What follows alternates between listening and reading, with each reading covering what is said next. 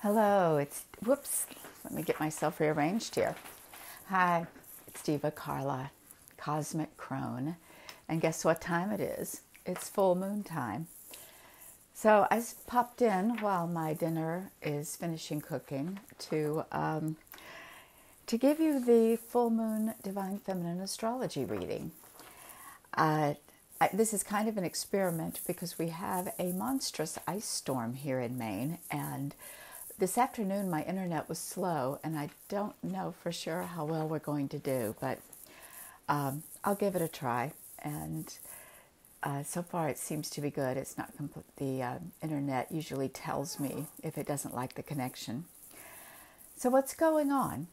Moon, 20 degrees Leo, the sign of the lion, the sign of the child, the sign of the sun. And the sun, 20 degrees Aquarius. Aquarius is the sign of the collective, the greater consciousness, the social responsibility, what is good for everyone. So the sun is there, shining a light on an energy that really does seek the greater good. And, oh, it's interesting. I just saw this. The sun is trine Juno in Libra. Libra, the sign of relationship, of balance. And Juno, the planet of social justice. So, in spite of everything going on in the world, or maybe because of it, the sun and Juno and the moon are all having a conversation about social justice. What is good for women and children is good for the world.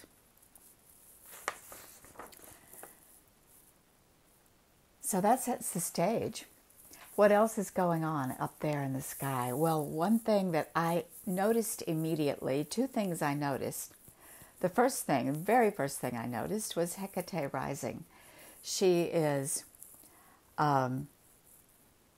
about 15 minutes, a quarter of a degree off of the rising sign on the 12th house side. So that means that she's just coming to the horizon, hasn't quite risen yet. Hecate, the crone at the crossroads, one of the most ancient divinities in any pantheon, certainly in any Eurocentric pantheon of god archetypes and goddess archetypes. So it's almost as if she's got her finger on this chart saying, my wisdom, my truth, my ruthlessness, my relentlessness is in charge here. And yes, there's a shit show in Capricorn and interesting squares happening between what's going on in Capricorn and what's going on in Aries.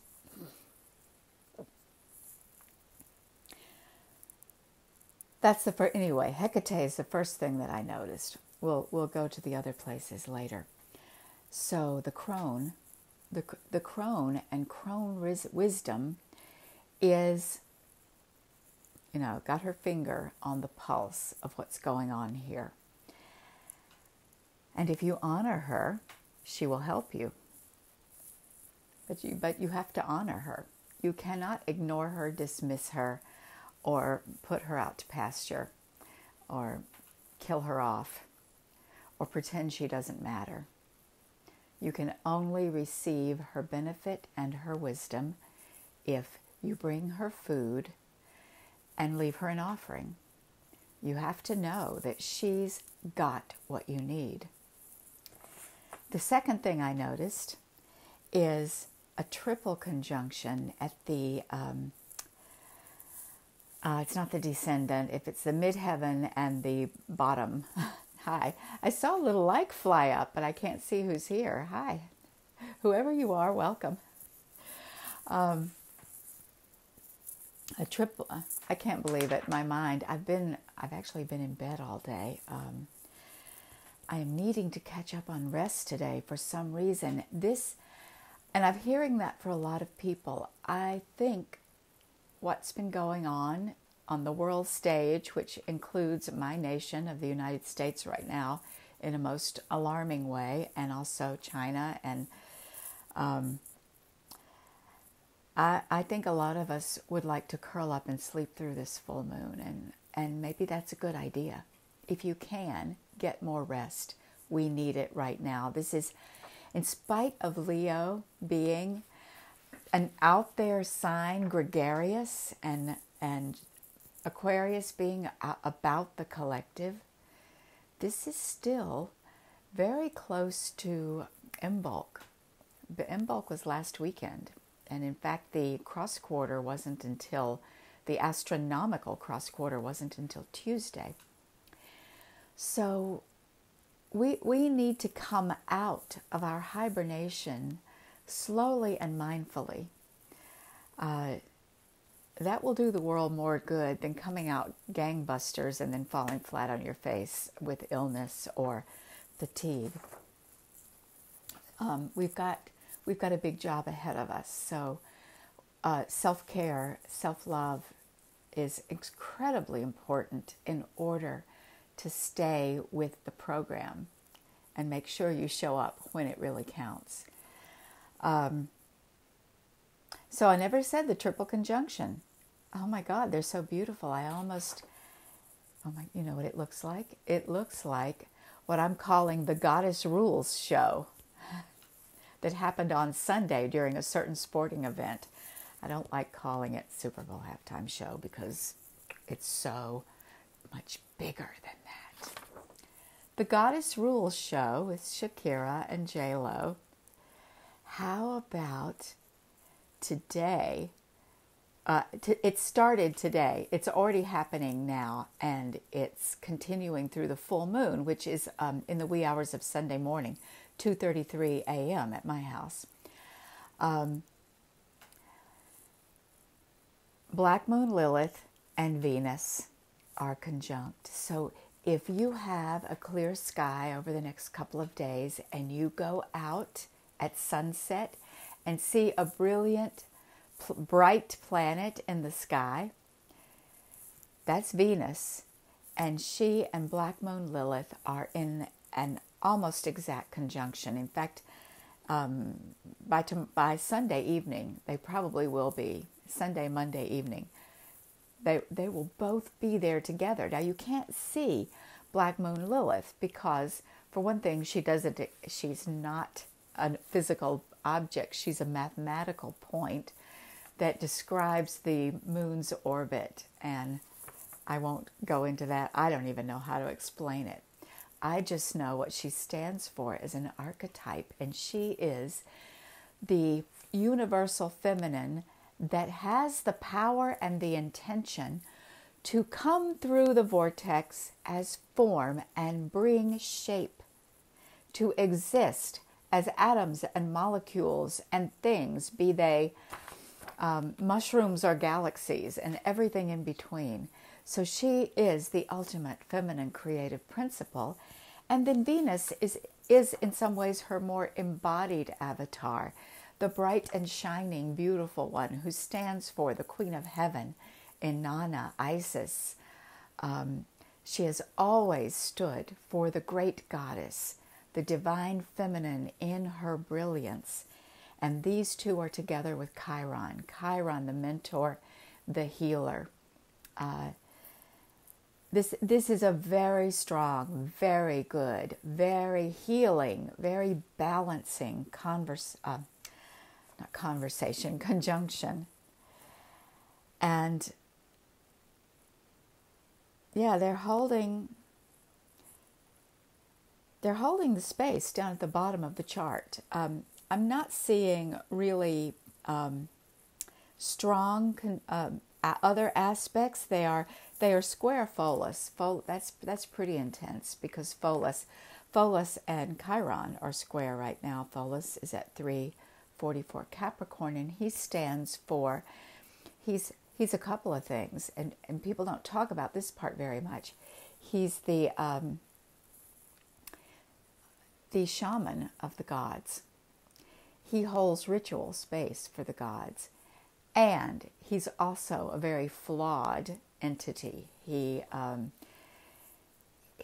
caused big trouble. In fact, he caused Chiron's wound. He created or generated the war, the big fight that caused Chiron to become what we know as the wounded healer, and the wound that Chiron could not heal.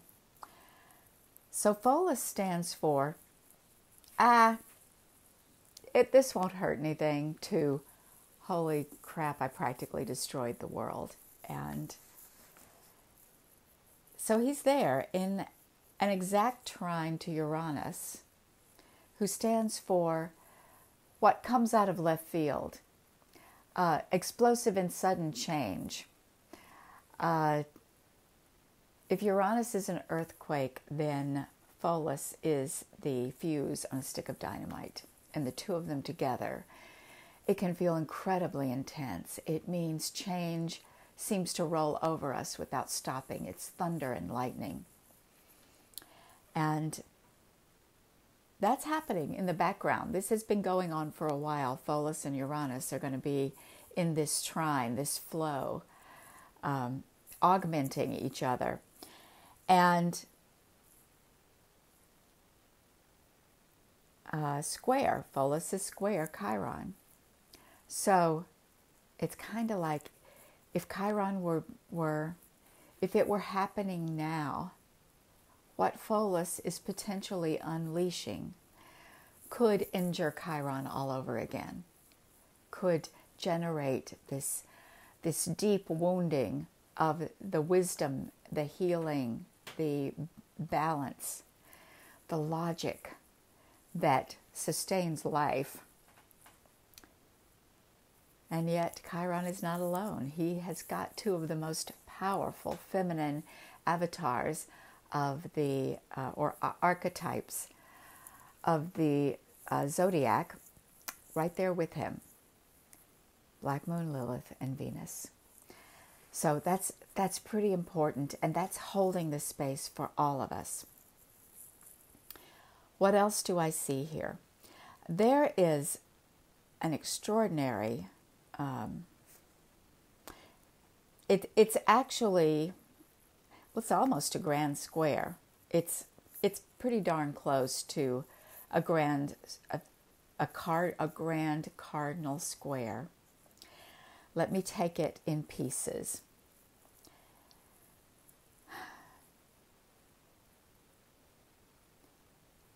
Pluto and Saturn have completed their conjunctions. Saturn is separating, but they're still strong enough and powerful enough that it's still active. So at the time of the full moon, Saturn is at 2559 Capricorn, and Chariklo, the feminine healer, Chiron's counterpart, his consort, in fact, she is right there with Saturn. They are 1/4 degree apart themselves, or about 1/2 degree. And Saturn is in an exact opposition to Magdalena over in Cancer. Magdalena is feminine Christ consciousness. She is the consort of the one we call Jesus the Christ.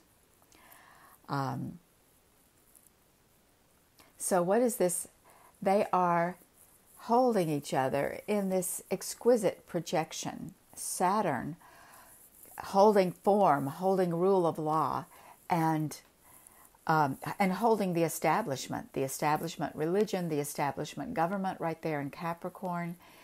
And Magdalena is standing for everything that is the opposite of that.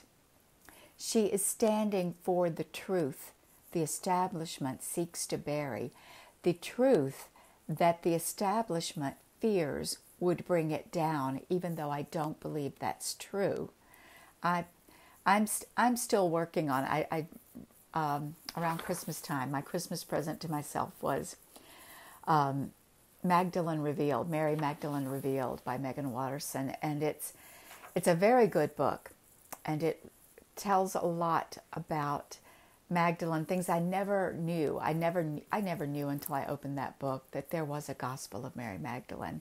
I knew about the Gnostic Gospels, who spoke of her differently than the Gospels in the Christian Bible. But I didn't know that she had her own book, and she carried her own teachings that she received secretly, heart to heart, from Yeshua, the man she loved and walked with one way or another. So she represents the feminine carrying those teachings, and I am still sorting out how the next 2,000 years would have been different if people had embraced her teachings rather than suppress them. It's hard to know if everything that happened would have happened the same way, but surely some things would have been different. So they are opposite each other, and they are each square Eris in Aries and Juno in Libra. Eris in Aries, Eris is a very slow-moving outer planet, and most everybody who's alive has Eris in Aries. She's, I think it's 125 or 30 years that it takes her to move through the sign of Aries.